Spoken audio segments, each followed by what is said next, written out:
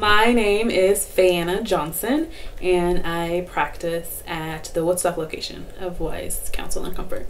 I work with youth. I've spent a lot of time in the community and as a case manager working with youth, and now I'm providing therapy to youth.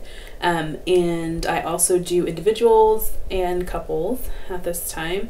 And couples meaning couples involved in intimate relationships, and also couples of like parent-child relationships. The most important thing for me is to see healthier families.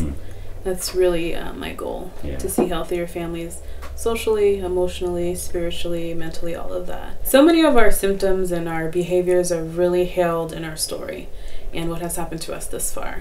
So it can be hard to figure out how to manage yourself and relationships at this point where you are now, when we haven't looked at and checked into what has happened in your life this far. Like, what has happened to your family when you were a young child? What did that look like? I just appreciate the opportunity to serve my community as a mental health practitioner. I think it's very important, mental health, because mental health is your health. So I really try to take a holistic perspective to my practice and really try to think about, like, what is your story? What has your story been thus far? Who have been the writers and characters in your story?